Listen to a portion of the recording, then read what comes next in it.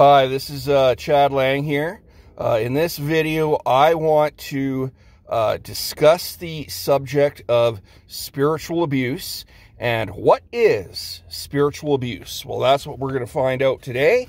I have this book here that my dear friend Mark gave me. He is the co-host and founding member for the support group that I co-host for, After the Truth.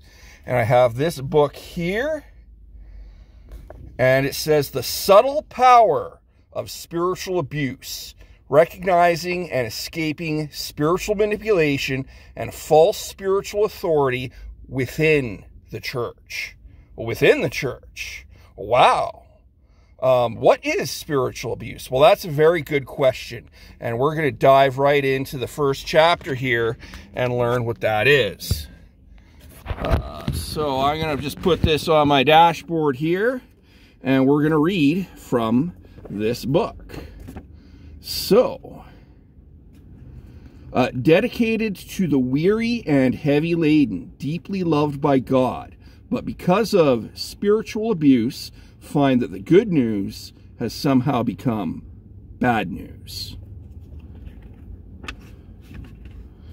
So, Chapter 1, Help Me. Jerry sat in the office. Actually, before I read this, spiritual abuse is a real phenomenon that actually happens in the body of Christ. It is a subtle trap in which the ones who perpetuate or perpetrate spiritual abuse on others are just as trapped in their unhealthy beliefs and actions as those whom they knowingly or unknowingly abuse. What is spiritual abuse? How does it occur? Are you a victim? Chapter 1, Help Me. Jerry, a woman, sat in the office of a Christian counselor explaining that she felt desperate and felt like she was going crazy. Either that, she said dryly, or I'm on the verge of a major breakthrough in my spiritual growth. Those are two big opposites, the counselor noted. How did you come to that conclusion? Well, she began, choking up, I went to my pastor a few months ago because I was feeling depressed a lot. He pegged the root problem right away, but I can't seem to do anything about it. Root problem, the counselor repeated. What was that? Jerry looked down at her shoe tops. I guess I would have to say the problem is, well, me. My pastor says I'm in rebellion against God. What unfolded was an unfortunate and all too common case history. Jerry's church teaches that Scripture is God's Word, the standard by which we must live, but they use it as a measure by which we gain acceptance with God rather than as a guide for living. Therefore, when she asked her pastor for help with her depression, she was given a prescription of praise scriptures to memorize and repeat over and over. This, she was told, would get her mind off herself and onto God. The depression would lift when she got over her sinful self-centeredness. Jerry had tried what the pastor suggested, but her depression didn't lift, and this raised some questions. She noted that there was a history of depression among the women in her family, and that she was presently experiencing some physical problems. Moreover, she confided to her pastor that she was struggling in her relationship with her husband because he shrugged off responsibilities with their two teenagers who were beginning to get into trouble. How did he respond when you said his suggestion didn't help? That's when he dropped the bomb on me, Jerry said.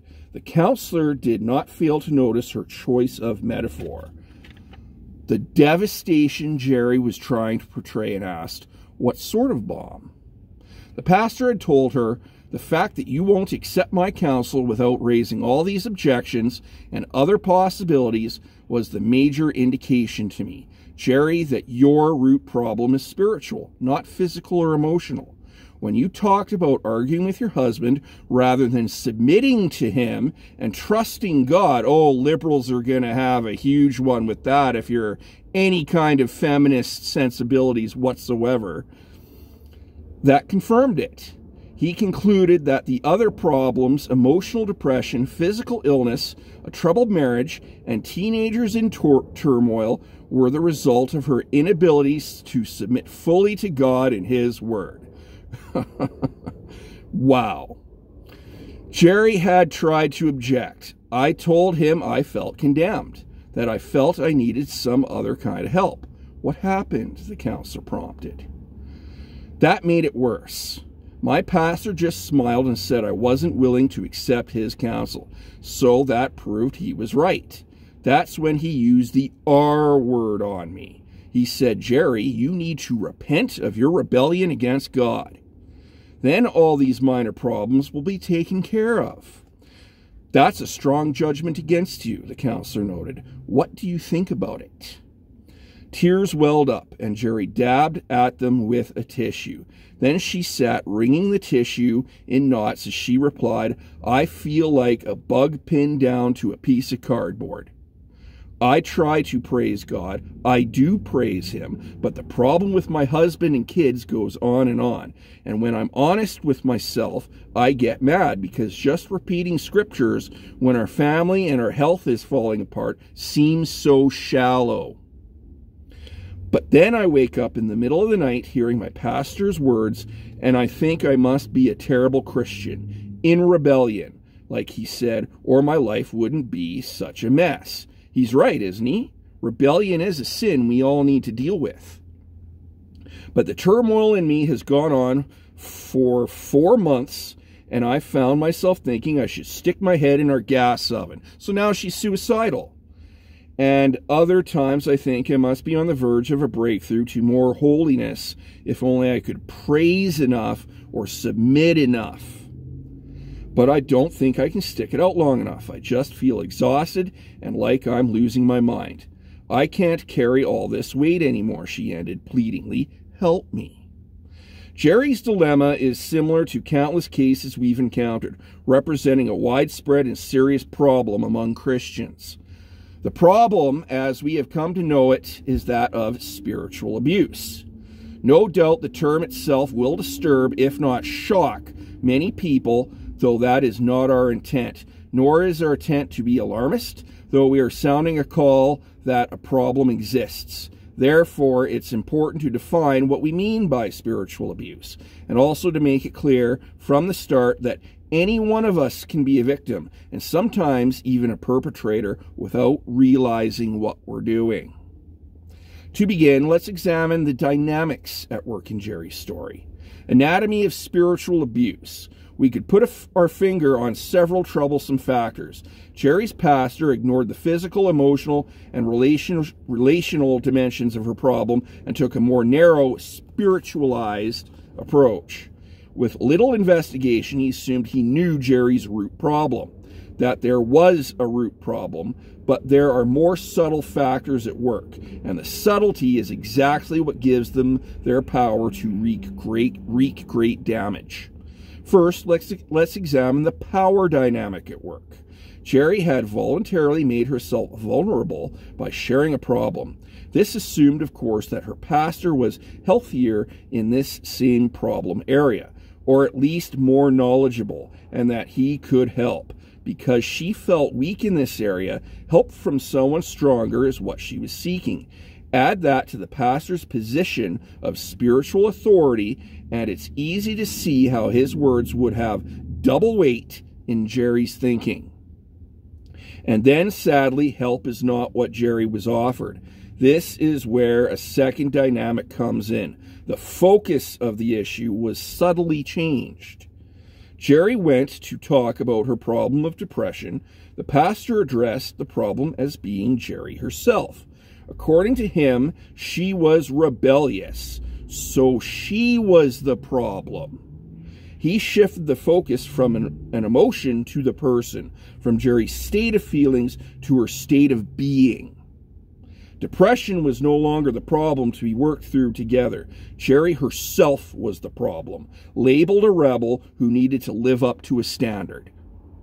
Jerry never noticed that she was not receiving help, which is what she was hoping for. Instead, her spiritual position before God was being questioned, and it would appear judged. At the bottom of this sad, painful encounter lies perhaps the subtlest dynamic. Jerry questioned an authority who considered himself above questioning, perhaps even above error. Let's continue. Now, in a normal dialogue, for instance, you may misunderstand or disagree with me. If you question my thinking, and in fact your questions corrects an error I'm making, then your challenge was healthy for me. It corrected me. But the simple fact that you question me does not make you wrong. Unfortunately, a more subtle set of assumptions were at work against Jerry. They went something like this. The pastor evidently interpreted his position of authority to mean that his thoughts and opinions were supreme. If he said it, her only right response should be to agree. Definitely not to object. Second, it was assumed that Jerry's questions were coming from a wrong spirit, not simply from an honest attempt to have give and take dialogue. In other words, the worst was assumed of her, not the best.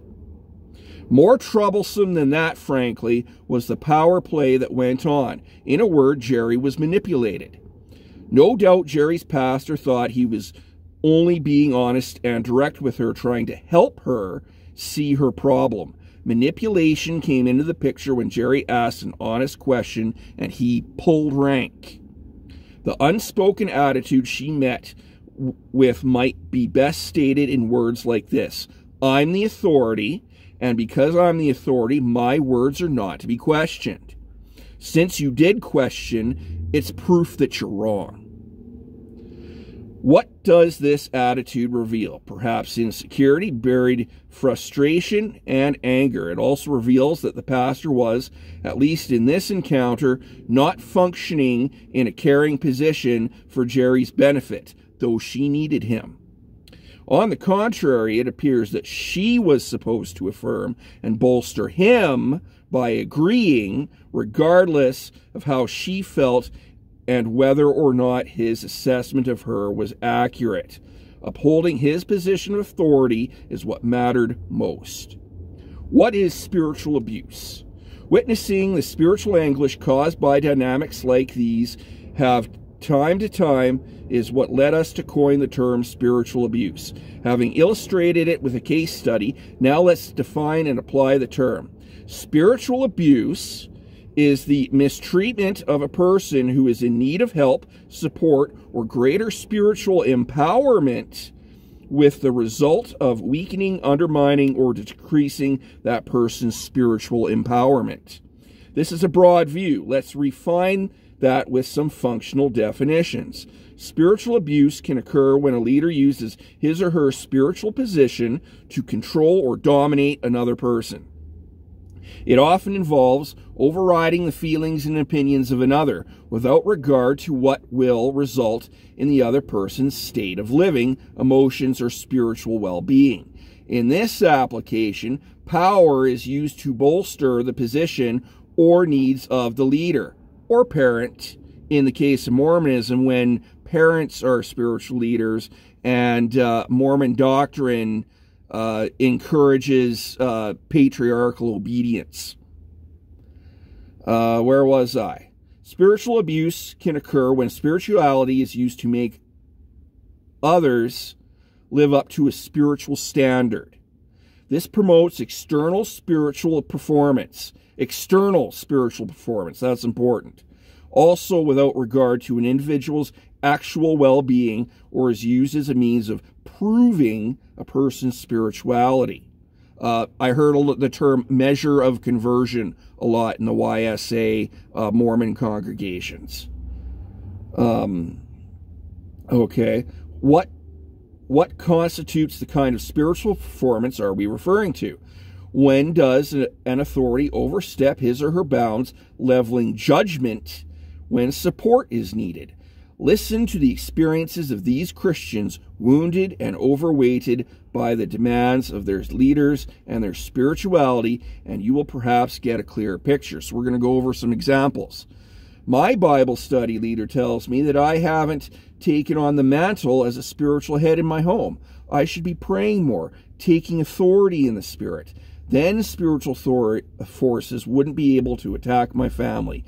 Then my wife wouldn't be having menstrual problems, and my oldest son wouldn't be suffering from asthma. I guess their sickness is my fault. Quite a number of us wanted more information about how church finances were being spent. We wanted to know if more money could go to direct ministries, benevolences, things like that. When I asked some questions at an elders meeting, boy, did the room get icy.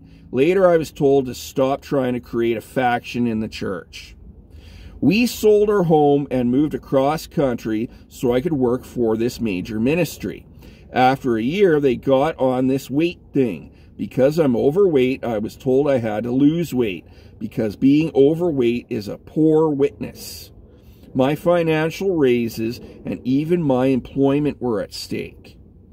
The congregation let me know they were disappointed in me because I asked for a 2-month sabbatical, even though I've been pastoring here for 12 years, basically on call night and day, and I've never even taken 2 weeks of vacation at the same time. I feel so discouraged. Our church has gotten into this heavy emphasis on homeschooling and having big families. Also on women wearing head coverings to show they're in submission. And no makeup. Eventually, it came out. Our best friend told us we aren't spiritual because our kids our kid is in public schools. Okay, they're one kid, and I'm of the world, a term I hear often, because I wear eyeshadow and lipstick. The controversy began, can you believe it, when I raised a question in the adult Sunday school class. We were batting around a doctrinal issue, predestination, which I always thought of as a gray area.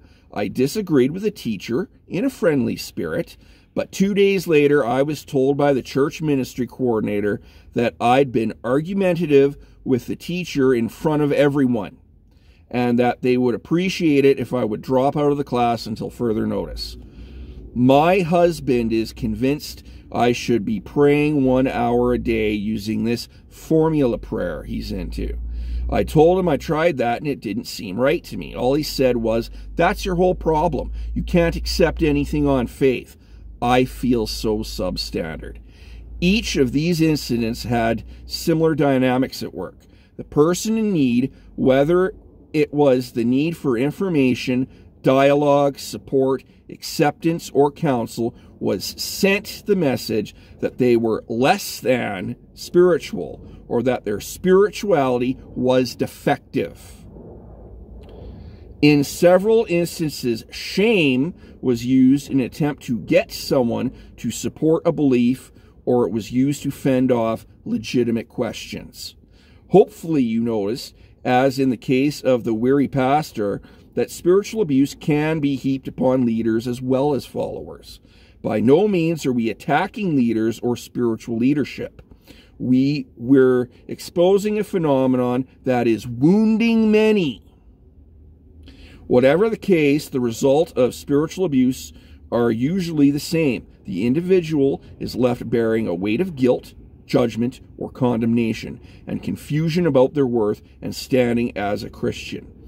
It's at this point we say that spirituality has become abusive. Is abuse too harsh a word? Looking at the phenomenon we are writing about from a slightly different perspective may help you understand why we go so far as to use the term spiritual abuse. We are well aware that the term may be controversial, and yet we are also convinced, in light of other groundbreaking counseling in other fields, that the use of the word abuse is warranted. Many are familiar with the recent breakthroughs in family systems counseling. Since the church is a spiritual family made of many families, since it's the family of God, we believe there is something very valuable to learn by looking at the basics of a healthy family system and what happens when that system becomes unhealthy. In a healthy, functioning family system, the parents occupy a place of authority in order to provide the need-meeting relationships, experiences, and messages to children. Here, parents affirm the personhood of their children, while at the same time becoming ever wiser in their ability to give appropriate consequences for wrong behavior and teach and encourage in right behavior. It's true that even a good parent makes mistakes. That doesn't mean he is abusive. Sure, he's there in part to meet the needs of his children, but he's also a human being who is learning and growing too. On the other hand, when a parent uses his or her position to force their children to perform or to think a certain way,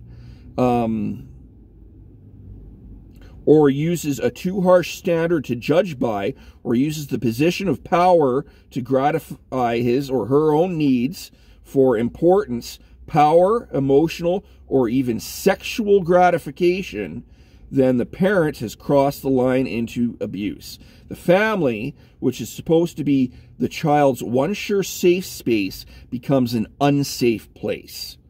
The relationships that are supposed to help and support instead use, abuse, and tear down. When a child trusts and then is emotionally, verbally, physically, or sexually used for an adult's gratification, that is abuse.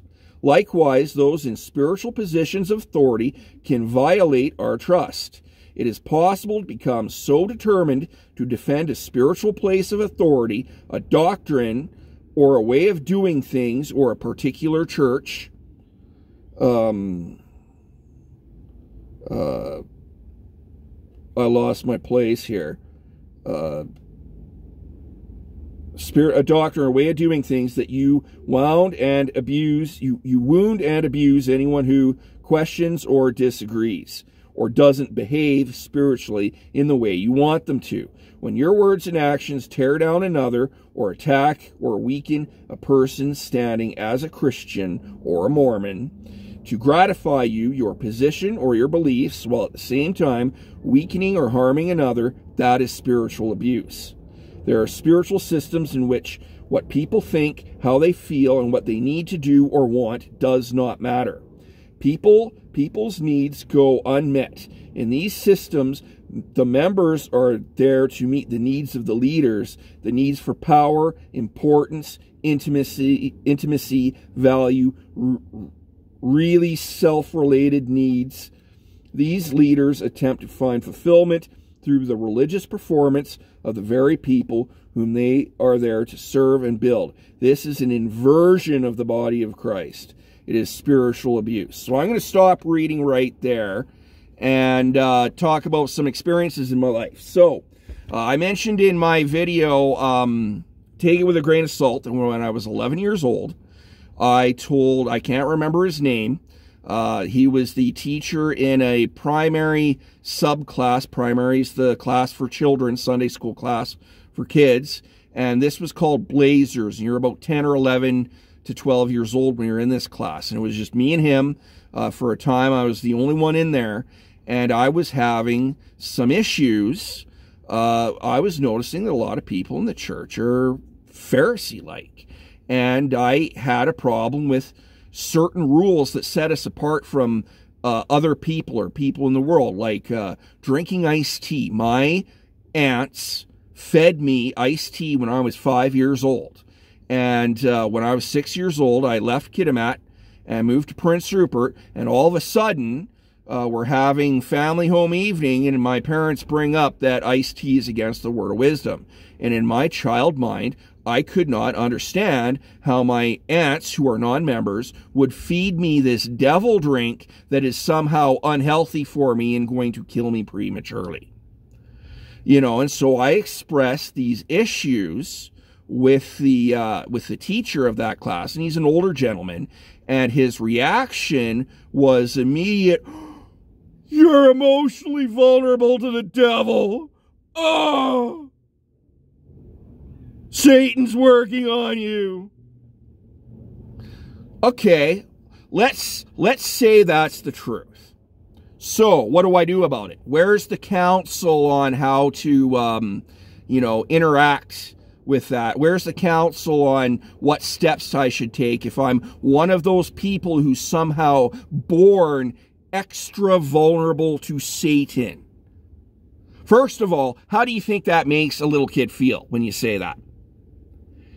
Secondly, in Stephen Hassan's book, Freedom of Mind, teaching people that there's something inherently wrong with them if they question or dissent is a cult red flag.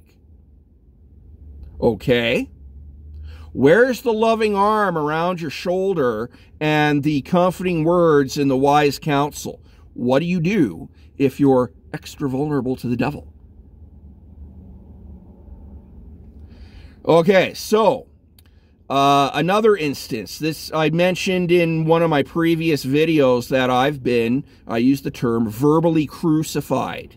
And this is what happens when you say something that the rest of the congregation just immediately turns on you because you said the wrong thing in church and you're spewing some kind of false doctrine that they all then have to get on their moral high horse and immediately attack and disapprove of the person who just said it. So, this is in Calgary. This would have been between 2010, 2012. There's a lesson about above the Lord's line and below the Lord's line. Is coffee above the line or below the line? Is energy drinks above the line or below the line? And the teacher, Brother Kyle, the second counselor in the first president or in the bishopric, said, yeah, by the way, if you disagree with any of this, you raise your hand and let's discuss it. Well, I was the only one who was willing to disagree, and I was trying to do it in a friendly spirit, and immediately half the congregation is getting on their moral high horse. They're disapproving. They're making that disapproval loud and clear, and it's just like in South Park, Red Hot Catholic Love, where Father Maxey goes to the Vatican and he's like, well, why can't have Catholic priests have sex with women? Rebel, rebel, rebel, rebel, rebel, rebel, rebel. And the other half of the congregation, very cowardly, is staying silent. I'm the only one who had the guts to say anything. I'm getting lambasted for it. I'm getting roasted for it. And apparently that's my fault. And after that encounter is over, my cousin Rob says, I'm so mad at what you did. Well, why? What did I do wrong? You know, in Mormonism, you do not rock the boat. You accept. You do not question. Thou shalt not question. It's not a real rule, it's an unspoken rule. You don't do it. You go along. A lot of people are very afraid to speak up, as that scenario pointed out. And the whole thing, honestly, it was a goddamn witch hunt. And guess who the witch was? That's not the first time that's happened in my life. It's actually probably the last. Because, yeah, I didn't attend much after that. And as I said in that video, I've learned a lot. I've learned to placate sensibilities. Because if you speak out of turn, you get roasted. You get immediately roasted by a majority. I was going to church and someone came up to me and they want to have this extracurricular activity where people are going to dress up in different clothes and disguise themselves, and we're going to guess who's who, you know, or something like that. And so someone asked me, one of the organizers, if I would get a haircut for this event because I have this. And I said no. I was not interested. And immediately him and 6 or 7 other people, including my cousin Rob, immediately turn on me. And again, they're making their disapproval very crystal clear. They do not respect this. They do not think anyone should have it. And in the church, there is a phrase, we should be willing to do whatever the brethren suggest. I heard this countless times in Confederation Park Ward. Okay, so when something is suggested to you, especially when it's conformity to fitting the mold, if someone suggests that to you and you're not willing to do it, you're not willing to obey God. You're not willing to obey the gospel. You're not willing to submit to the mold and fit the mold, and therefore everyone now has the right to disapprove of you and tell you that you're being a bad person. This happens in Mormonism all too often. Mormon culture in Alberta and Utah especially is rife with spiritual abuse. It is part of the culture. It is an inherent part of the culture. And I can see why it would be an inherent part of the culture, because it goes back to Joseph Smith, who's gratifying his sexual desires by using his authority and charisma to coerce women into getting into these relationships with him. And when you study church history in the LDS church, the church is always the victim. Everyone who's against the church is always the bad guy. They never tell you the outlying issues. And, yeah, they don't talk about this stuff. And there's a reason why they don't talk about this stuff, because it doesn't make them look good. They know that they have a very messy history, that it looks really bad, and they don't want their members to know about it. And they don't discuss it.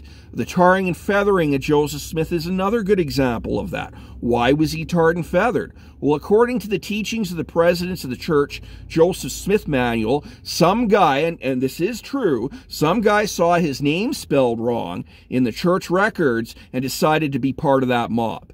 And so they give you a reason for someone who rebelled against the church and did something horrific, and those foster babies died of pneumonia because the door was wide open in the middle of winter, and you're left to come to the conclusion that people rebel against the church for the stupidest reasons.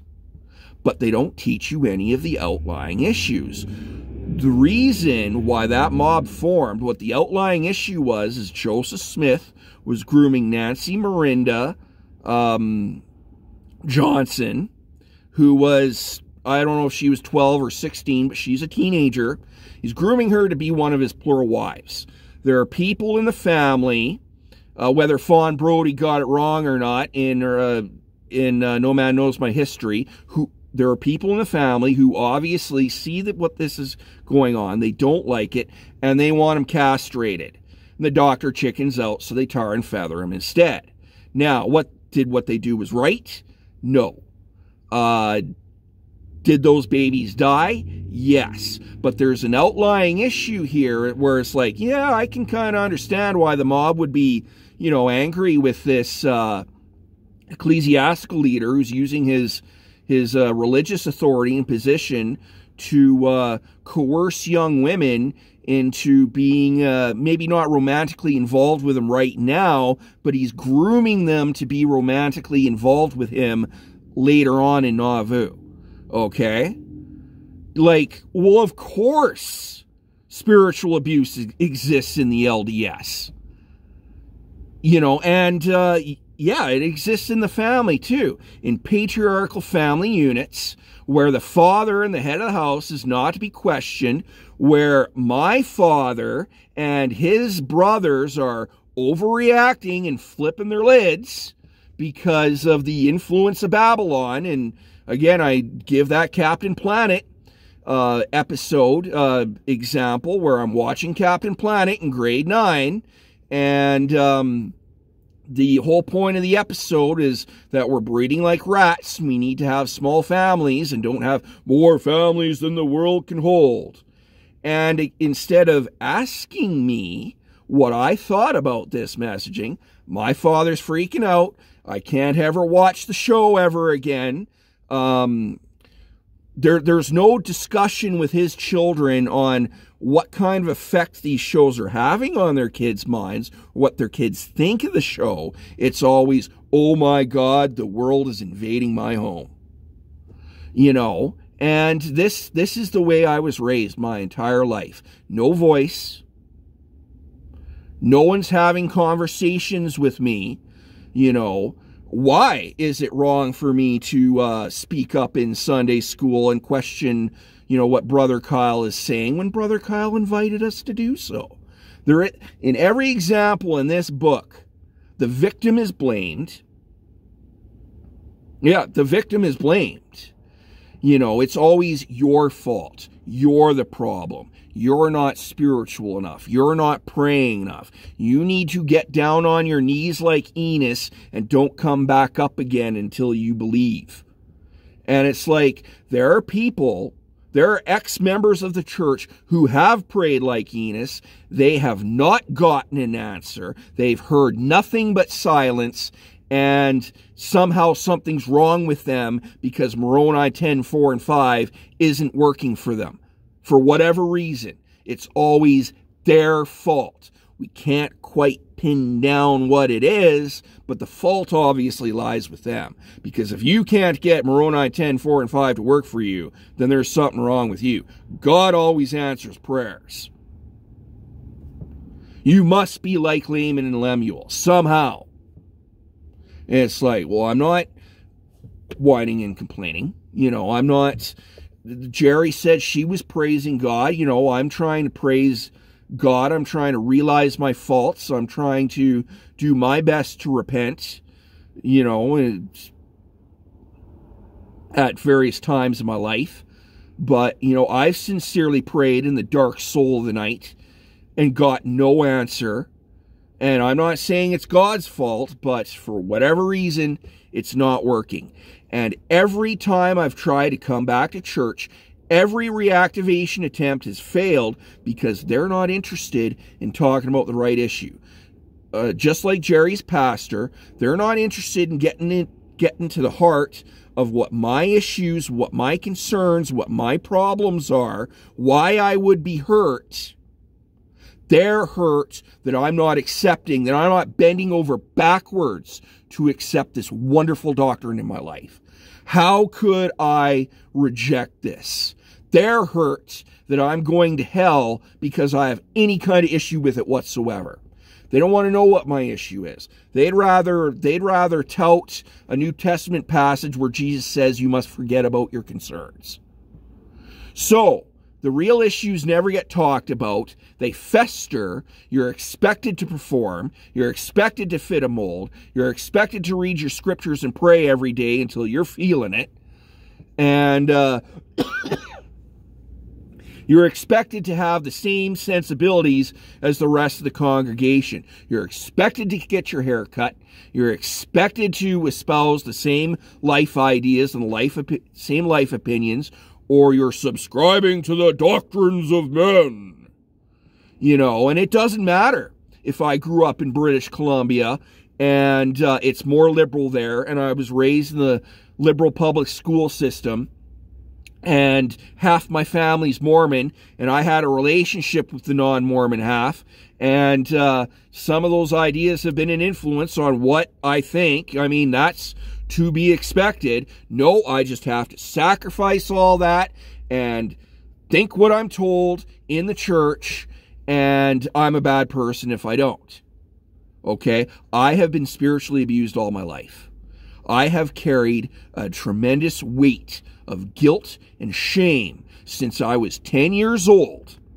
And I became very withdrawn and very guarded, never revealed what I really thought or how I really felt to anybody. Tried my best to be a good kid, stay out of trouble, stay away from a lot of things that a lot of people were involved in. I had no friends in high school. I wasn't even friends with Rick Gordon, who is going to be watching this, when he was doing bad stuff in his life. I ditched that guy all throughout grade 9. Didn't have nothing to do with him. Didn't have nothing to do with anybody. Wasn't until our mutual friend Jerry came back from Utah that we started socializing again. You know, I sacrificed a lot to be a good kid, to stay out of trouble, and to keep my head down. And somehow I've been faulted for it my entire childhood, my entire teenage years, until it got to the point where I mentioned in Why I Left Mormonism that I couldn't take it anymore, and I started drinking. You know, because my family does not give an F about how anyone lower on the totem pole than them feels. And they think they can just use the gospel to walk all over you. They did it to me. They did it to Wendy. This is why my sister lives all the way on the other side of the country, because in her adult life, people in our family have been using their authority positions and using the gospel to tell her that she's a bad person and to walk all over her. Okay, we've been treated like doormats. And the older we got as teenagers, the more like doormats we were treated. The more we started to individualize, the more like doormats we were treated. And they think that this behavior is perfectly okay. You know what? I'm getting into 40 minutes here. I'm going to stop right there. I'm sure a lot of people are going to have a lot of problems with everything I just said. And I'm telling you right now, I don't care. Okay? I was spiritually abused in the LDS church. It is, in my opinion, a very spiritually abusive culture. And the Pharisees abound in Alberta and Utah. Okay? They rule. When 90% of the congregation thinks that Coca-Cola is against the word of wisdom, guess what? If you drink Coca-Cola, you're breaking the commandments. Okay?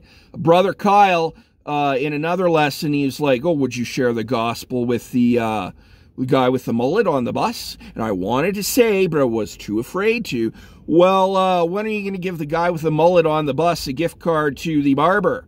Immediately upon exiting the waters of baptism, or does he have a 3 to 6 month grace period first? Okay? When we're making jokes in Sunday school after saying that the Lord's standard is clean cut, clean shaven, not like those Sikhs and Muslims, they have a false standard, and then we're cracking jokes except for those rebel bishops in BC, what's going on here? Do we honestly think that clean cut, clean shaven is the standard, or you're less than, or you're terrestrial kingdom material? This is the attitude. This is the attitude that I've largely seen in the YSA, the young single adult wards, for the 9 years that I was a part of them. And it's the attitude that I've seen every time I've been back and forth between BC and Alberta. But it was obviously going on when my 11-year-old teacher's like, you're one of those people? You have critical thinking and you have misgivings? Now how can Jesus Christ possibly forgive you? Oh! You're vulnerable to Satan. Get out of here. Okay? Take your book and go. I do not understand why any sane, rational person should take your religion seriously. And if you don't like me saying so, then you know what? You either need to wake up or you need to get lost. That's all I got to say about it. Goodbye.